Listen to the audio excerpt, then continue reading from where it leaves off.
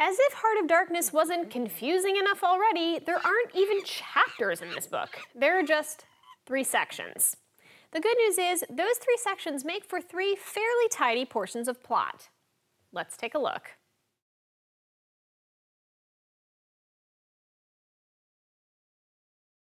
Section 1 is Marlow's first encounter with imperialism. He describes his trip to the Central Station in Africa, where he's supposed to begin piloting his own ship.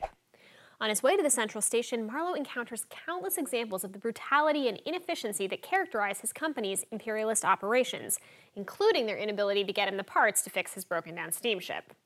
Section 2 is Marlow's journey upriver. Marlow finally gets the parts he needs and heads deeper into Africa in search of the mysterious Kurtz. The journey upriver is terrifying, but this terror is nothing like what meets Marlow at Kurtz's inner station.